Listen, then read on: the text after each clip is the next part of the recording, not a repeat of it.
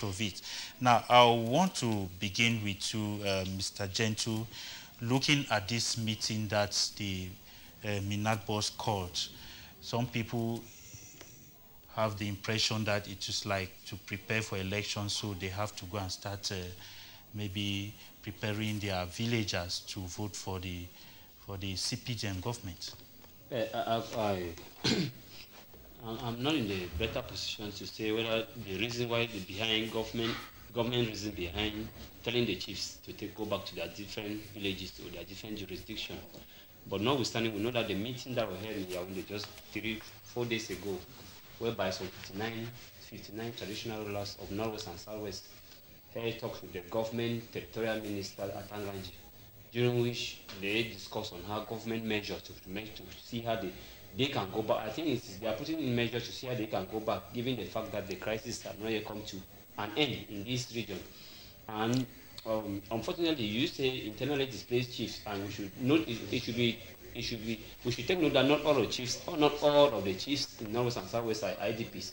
There are some of them that go up and down. They have remained in their different palaces. I quite remember the fun of Bafoot, fun of Com, and other, even the fun of other chiefs in Southwest here. They are still in their palaces. So not all, we should be clear. Yeah. So for the 59 traditional rulers that had a meeting with the boss, the territorial administration and territorial administration boss at Tangaji during the meeting, I think it's a good initiative, but it must be also called to concern for Cameroonians, especially those from North and Southwest, to start asking. We are asking ourselves now, how will they go back to this what make them to run, to leave these villages?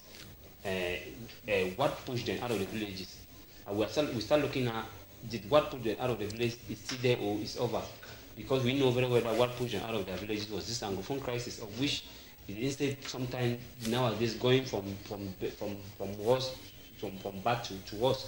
So I think that's where the problem, the bone of contention now is for what are they going? Are they going back that there's peace in Northwest and Southwest? And tell you some of the chiefs are even afraid. They know they have lament, some of the chiefs lament that their palaces have been desecrated or destroyed by the armed groups involved in this crisis. So it was an excellent initiative from the government, but it's a wrong time given the fact that the crisis is still ongoing in the two regions. Yeah, let me come to Bertrand. If these chiefs are told to go back to their palaces and they have the fear of maybe the guys of the world, especially the Amber guys, and so they need security, and secondly, they feel that their palaces have been disintegrated. You know, they call now for protection and so on. We see these administrators, when they are going out, they go with military guarding them, and they go in armor cars and so on. How do you think these chiefs will have to go back to these unsecured areas? Well, I want to look at that question from 3 angles. Yeah. One, you said they're IDPs. Okay. 2, you said they're IDP chiefs. Yeah, because most of them are either in Yaoundé, Douala. Yes, let me come. They're IDPs chief. We have refugees in Nigeria. Yeah. We have civilian refugees all over Cameroon. Yeah. Now, to say that they should go back to their various villages when the Anglophone crisis is worsening, yeah, it's like taking the rope off the neck of the goat and sending it to the buyer. It makes no sense. You are still endangering their lives. Let us go back to the roots. Let us stop chasing shadows, yeah, and leaving the content. Because as it stands, the Anglophone crisis is the situation at hand. And the same government body is doing everything possible so that each and every Cameroonian can enjoy the peace we enjoyed before.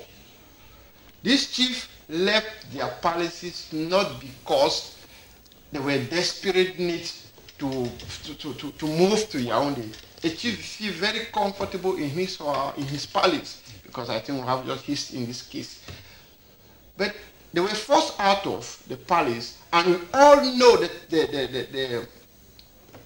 the attack that has been leveled on them For now, they are black legs. Whether I doubt it or not, because the concept and the ideology behind the separatists is that if you move anywhere closer to the government, you are a black leg.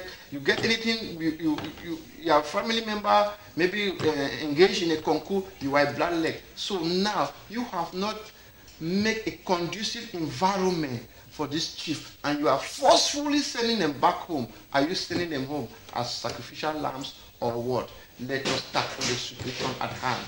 The chiefs want to go back home. The people want to be controlled by their chiefs. But as it stands, the atmosphere is not conducive for the chiefs to go back. Mr. Monitor, after cross views from other panels, I would like to get some minutes to conclude on this topic. Let me not monopolize the topic. Okay, let me come to Mr. Ate Solomon. This chief, not too long from now, we shall be having the House of Chiefs.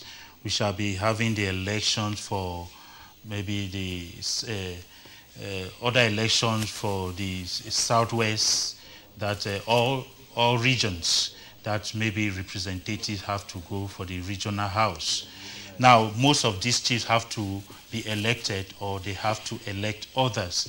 How do you think it has to be possible that this will operate? Because if the House of Chiefs has to hold, then these people have to be present in their areas. If they have to elect for the regional house, they have to be present in their areas. Now, these are the consequences of the alteration of our cultural heritage. Yeah. What the government is doing is trying to undo what they did. Yeah. I totally blame the government for the situation, because they've politicized our traditional institutions. Okay. And when you politicize traditional institutions, the traditional values are lost. The traditional rulers lose their legitimacy, and consequently, in the eyes of the people, they are just like any other human being.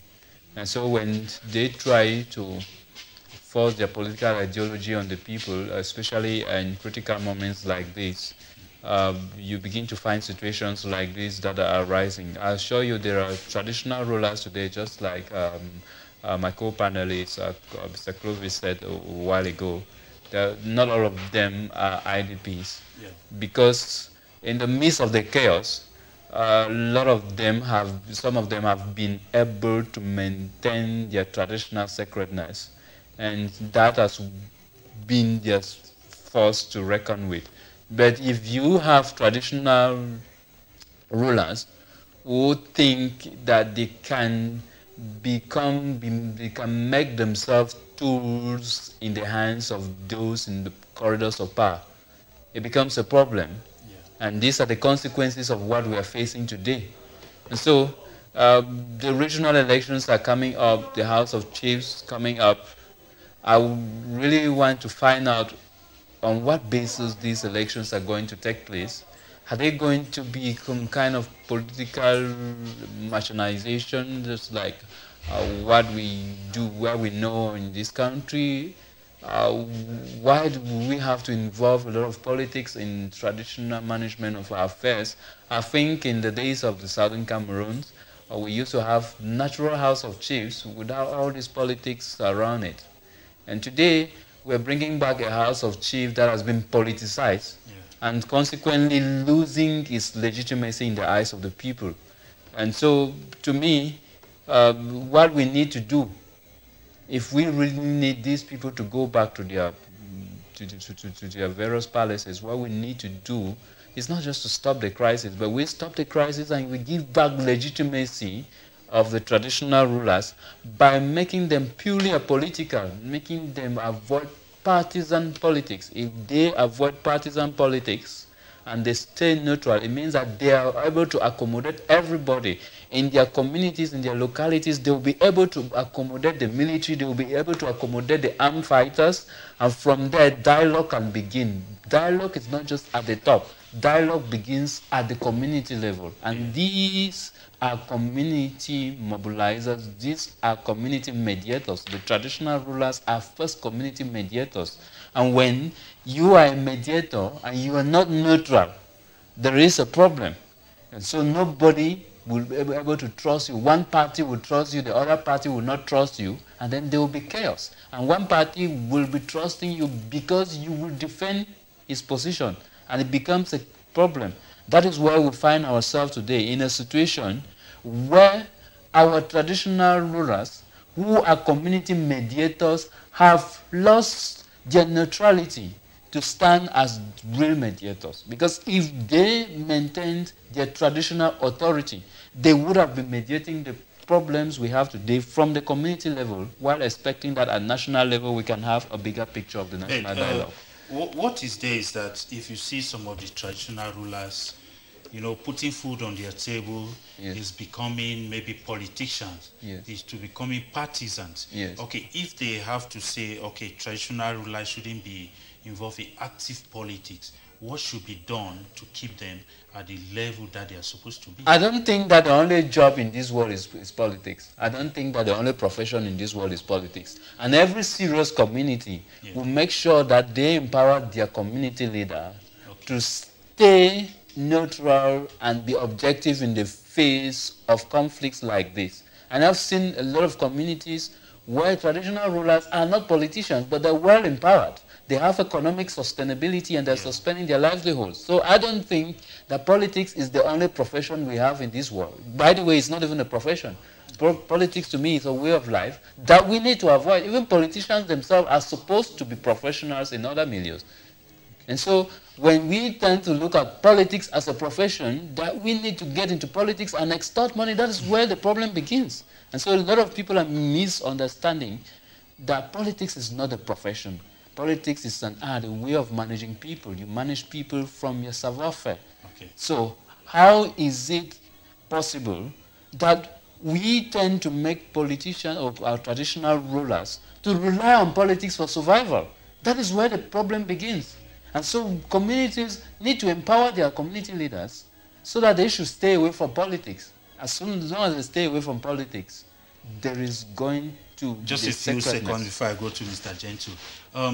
Is it not like it's high time these traditional rulers should be put on good salary so that they should stay out of politics and live well in order not to, because not to put them in maybe the government. No. If government puts them on salary, that's where the monopoly begins. You know what paying somebody means.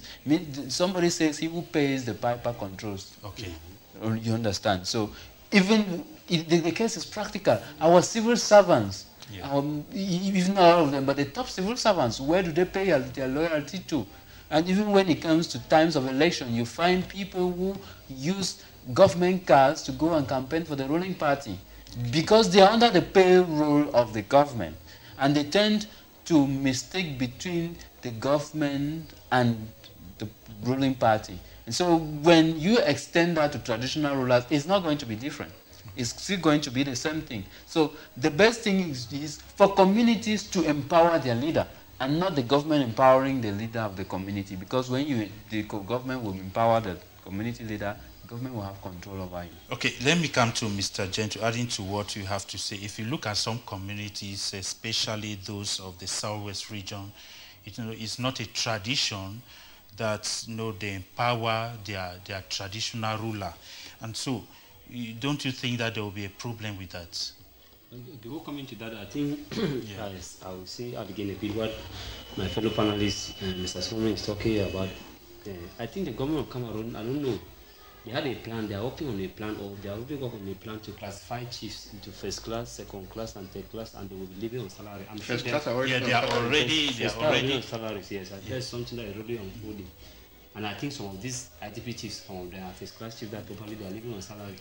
And that goes back to what he's saying, that because if some of them are living on salary, or because they are being prepared to be could be living on salary, they are now unable to be neutral in politics. I'll come back to your question. Neutral in politics in the sense that because as a leader, especially as a chief, the best position for a chief when it comes to politics is to be neutral. You cannot be as a chief and then you stand in front of those who you are subject and you tell them, now I belong to a political party. And some have gone to the extent of telling their villagers that you vote just for this party. That is it. And when the worst, there are some chiefs that are very intelligent. They belong to a political party, but they don't disclose it to the subject. That's the worst one. Where you disclose it to the subject first, know that not all subjects belong to a particular party. Some of them who don't belong to that, they will hate you. or any development or any initiative you want to bring to that particular community, they will see it as being influenced by the political party you belong, of which one they don't like it. I think that is something that, as a chief, and I think chiefs have learned a lesson. And among the 59 traditional rulers or chief of North and Southwest who were in Yahweh, I believe that almost 40 of them are not neutral. They have certainly taken a part or make it clear that they belong to this, making their subject to hate them, or making their subject to listen to them, because the subject also have their own political party that they believe in their own ideologies. Coming back to your question, Mr. Moderator, I take back that question again. We talked about traditional rulers and Southwest. Yes, they don't have the culture of empowering the people in the villages of the Southwest. Don't have that culture of empowering their traditional rulers. Like in the Northwest, we know they take food to the palace. They have certain things that they do for the palace. They go and clean the palace, they build houses, and so in the palace. No, but notwithstanding, when you are a leader, you are a leader. When once you are a chief, you are a chief. It is clear that in chiefs in the Northwest, they have what they call a centralized, a centralized traditional system whereby they had a lot of authorities. They had a lot of divine kingship. People had a lot of respect to them. They bow down in front of them. They can mobilize villagers to take care of the chiefs. The funds, palace, and other things. They believe in them, in their powers, everything. Unlike contrary to the style where we have a decentralized system, where chiefs don't have that too much respect. People sit and drink in bars sometimes with chiefs, and it's very normal. But once you are a leader, you are a leader. Once you are a chief, and when I'm not saying that those who are on those from Southwest who are IDPs now are not leaders. I'm saying that the main problem with them, surely they have gone out of. They are not neutral as far as politics is concerned.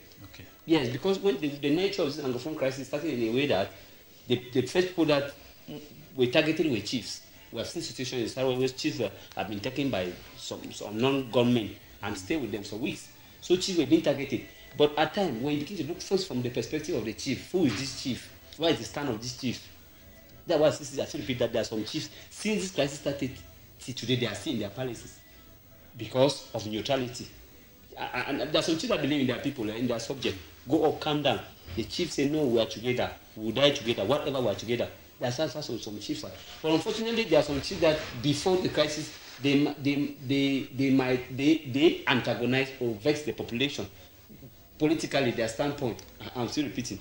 And when this crisis now started now, and then because when you don't have confidence in your people, you suspect them, especially during this crisis, and when you start suspecting them, and you start afraid of your own life, you start now saying, no, there's insecurity, let me go away. So I think with the chief in Southwest, whether the tradition, there's no that tradition is not in such a way that people can mobilize or give support to the chief. But when once you are a chief, that you are able to mobilize your people and make your people know that you remain their chiefs, and when it comes to politics, you don't disclose your political party to them. You remain a neutral leader and people will like you, unless you disclose your political party that antagonize the people against you. Let me go to Mr. Pope Bertrand. If you look at it, don't you see that these chiefs are just following the wind? Where the wind blows, they go, because they need a better life. If you look at those who are not clinged to the government, they live a very poor life forever. And so they need serious sustenance. What should they do now? Because what should they do in order to make sure, because we are talking of neutrality now. If they become very neutral and, the way the system in which we are now is, it means they will live in serious poverty. Thank you, Mr. Moderator. Before being a chief, through meritocracy, you have the values. And let me try to differentiate. Maybe I will not be in the best place, but in the fandoms in the Northwest, when you grow up, you have been catered in the palace. It is in very few cases that you see them now going out of the palace and attending school like every other normal child. Abroad and that. For example, I think in UB we saw a chief from the Northwest coming to the classroom with all his attribute and stuff like that. It was not called for. It was not a Southwest man culture. But with a Southwest man, you are brought up to know that you are a servant leader. Your people must see you, go to school, they know, hey, this man's the chief's son, yeah. You go up, you pick a trade or a profession, and you leave. Now, that's the first stage. I want to now come to divide and rule, which is what has become, it has become so recent these days that some of the DOs handpick from a particular village who they want to make a chief, and the chief will be loyal to them. That is where. That's what I say. Yeah, that's what we say. The way the system so that is the now. most, well, the people of your village already know the story, how you got there. They know who you are accountable to.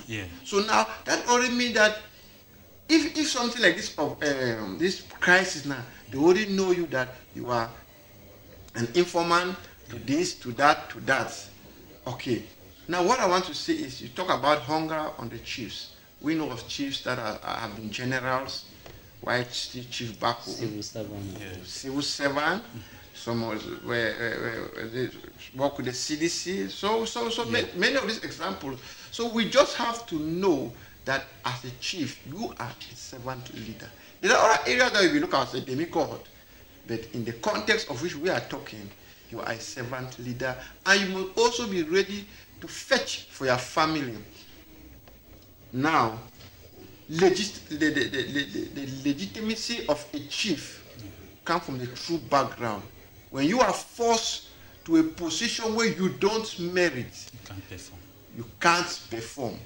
For example, when you teach a child that you can always come and take, even when it grows to an adult, he still goes back to the original point to take. That is to say that if you are probably a GO or an SDO, fundament your ascension onto a throne because you know that people clinch onto to a portion of lands that will be assigned to you guys, and you people are going to share. It means you always pay that tribute, that allegiance to him. So we are saying that our chiefs, we miss you guys. You should come back and be neutral and be legitimate, be sincere, and carry out your functions. If you are a clerk in Douala, in CDC, in Sonara, you go there and perform your duty. When you come back to your palace and you realize that there's a problem, you solve it amicably. Don't take chances. I heard other panelists saying here that chiefs are not supposed to indulge into politics. I do not. We say that they should be indulged in politics, but they not be open to their subject. Because the subject also have different political views. Chiefs can. Well, I stand on the point. I stand on the point that chiefs should not get involved into partisan politics. I maintain that. I maintain that. I think it's a civil right. I maintain that for everybody to partake in the. In politics. But if you say there is a difference between you exercising your civil right in voting and exercising your civil right in active politics. What I'm talking about is when traditional rulers actively take part in partisan politics openly and they declare that I am for this. I'm not saying that during elections these chiefs should not go and vote for who they think is going to lead them well. That's not what I'm saying. I'm simply saying that as a traditional ruler, that traditional sacredness does not permit you to actively take part in political campaigns or political activities of a different because you are a community mediator. That is what I'm talking about. As a mediator, you're supposed to be neutral.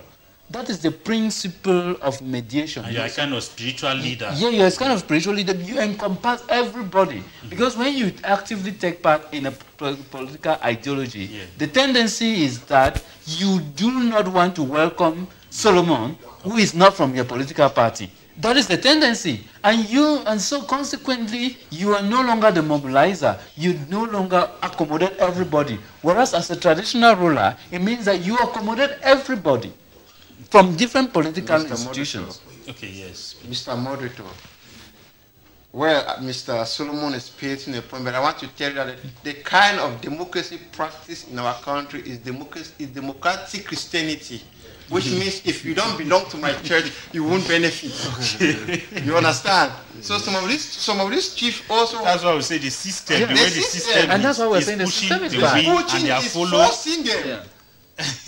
Okay, now, before I come to Mr. Gentle, let me come to you. This question, there are, as he said, really, there are some in their palaces from the time this crisis started. Yeah. They have not left. Now, what secrets do you think, what secret is there that they have been in their palace and nothing has happened with them, so that these ones who are internally displaced can copy from them to come back and stay in their palaces? It still boils back to what I'm saying. Yes. It still boils back to what my ideology here. You're supposed to remain absolutely neutral. When you remain absolutely neutral in the face of political wahala, you still control your territory. You still remain that mediator. You still remain that person who accommodates everybody. It means that you can talk to everybody, you can listen to everybody. And so when people feel like they are being listened to, there is no reason for them to be hostile.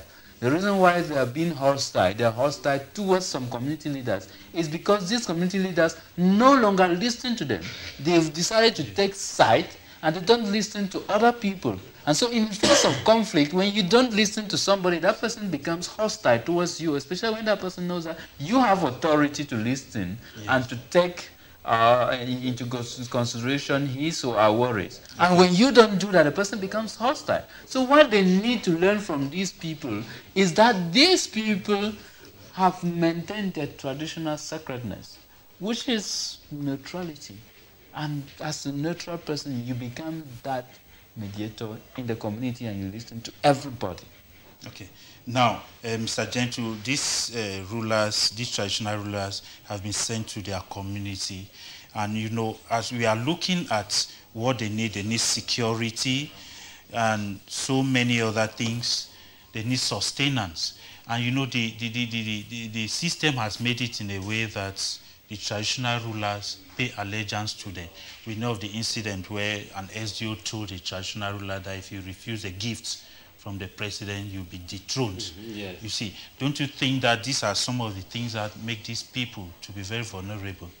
I think when you talk about the issue of security, I've not seen any chief in Northwest and South in Cameroon in general that they need a security, that they giving a security like a policeman, a gendarme, whatever to take care of. I've not seen it there. And it's going back to given the situation now that they have made themselves to be one-sided. I keep saying that the chiefs, the chief security is the chief's legitimacy. Yeah. Chief security is the chief's ability, leadership skills. Because your people secure you more than whatever you think. I think the chief security is the people. But in the situation where you are not running away from your constituency or from your fondom or from your chiefdom because of fear of the unknown, and I've not seen any case in Cameroon where they have given a security or a policeman or a gendarme to take care of a chief. I think the only way is that the chief should be educated on how to come back on leadership, because that you are a follower, a chief does not mean that you are a born leader. Some of them follow royalty, some from royal from the royal family. So I think some of them can be educated on leadership skill or how they can now come back to some have not gone to school, they are illiterates and so on. Yes, I think they can now tell them that when you go back, call the people, tell them that where I've wrong with people, because their number one security for a chief is the people. We must take note of this. There are people within your own community first before any other thing. Even because I'm saying this because even they give them 10, 50 gendarmes or whatever, I'm just saying in case that will not help. The 10, 50 gendarmes cannot overcome the people, the whole entire community. So I think the fund or the chiefs will they only educate them that they should need to come back, call all the people in the community, ask them, I'm your chief, you people made me to be your chief. Where have I wrong? You people. But the present situation now is not even the people who are the bad. The people in the ground zero, you know, the Amber guys who have threatened them, you know, they don't want to be on their side, so they are afraid of it. You know, some of the chiefs have been killed, they were slaughtered because they were not on their side. And it still go back to say that, because that's why we still go back to the road course. We still say that the best solution, because government is the one who is putting in measures to make sure that they should come back. And we should go back to say that the best thing for these chiefs to be well confined or to be well kept or to go back to their community or their fondom without no problem is for this crisis to come to an end. Okay. Government to stop talking, let them come back with peacefully and restore back their fondom or their chiefdom. Okay, well, I'll start concluding on this topic. I want to come to Pope Bertrand. You know, their policies have been disintegrated. You know, I don't know if the spiritual powers are still there, given that palaces have been burnt you know, some of these palaces have been taken hostage, escorted everywhere, and some of the chiefs were killed. Don't you think that it needs some kind of, you know, they need to please the gods before maybe they go back? So what do you think can be done? When you talk of the accommodation, it rings a bell. And I believe in the meeting where all other stakeholders were, all this must have been discussed. Yeah. And we also know that the reconstruction of the Northwest and Southwest initiative is ongoing. I think they were also present and they have looked into some of these loopholes.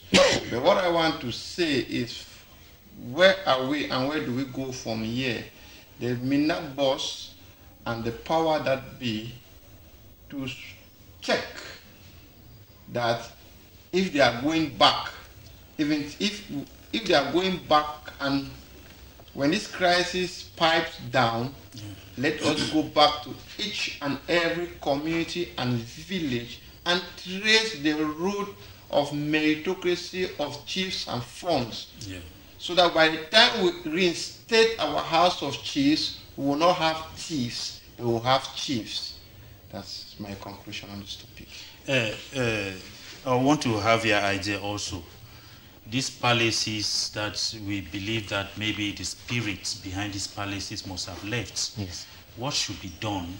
Because is it like some libation needs to be done, some sacrifice, some traditional activity need to be done before this our spiritual leaders come back? Just like Clovis rightly said, yeah. There is no magic. The magic is for us to have a political solution to the crisis that we're facing. We need to silence the guns at all costs, because the guns are still being heard every day, and with the guns still being heard, you don't even know who's holding the gun. Don't you see that if the father, let's say the MINAT boss at Tanganji, is sending them to go back, like a father, and maybe the president, also President Paul Biya, who is known as the chief of chiefs, or the funds of funds. Yeah. Maybe they go with these chiefs, call the people, help to call the people, the Amber guys and so on, and talk with them. Maybe putting the military aside so that they talk with these Amber guys and allow things to... That's what we call dialogue, right? Okay. That's what we call dialogue. And we say the only way for these people to go back peacefully and continue their work in their communities is for the guns to be silenced. You cannot continue asking the chiefs to go back when they know that what chased them out of their communities is still there. It doesn't really make sense. And so for us to have these people go back and sit in their communities secure is for them. Yeah. To make sure that the guns have been silenced. Without the silencing of the guns and reinstatement of traditional authority, this is very important, reinstatement of traditional authorities, it's going to be difficult for these people to go back if these things are not done. Mr. Gentry, your last word on this. The palaces have been defied. How do these people go and start ruling? Maybe the spirits might chase them. No, we always say if there's peace, if there's an end to this crisis, there are people that can, there are people that are in charge of that. Maybe they themselves also IDP somewhere. There are people in charge of palace that they can properly take care of palace and bring back palace to normalcy, traditionally, spiritually. The problem now is the gun, the fear of the unknown. The fear of the unknown. Dear viewers, we shall next be talking on some other issues on this program, whereby at this time we will be talking on the All Anglophone General Conference, the leader